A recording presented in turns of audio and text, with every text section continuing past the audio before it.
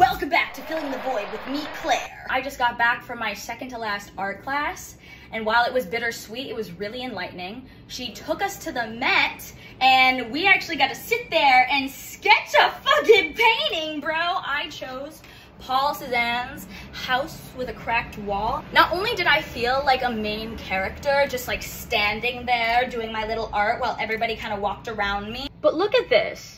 I think I made a lot of progress. This is pretty darn good, especially considering I only had a pencil.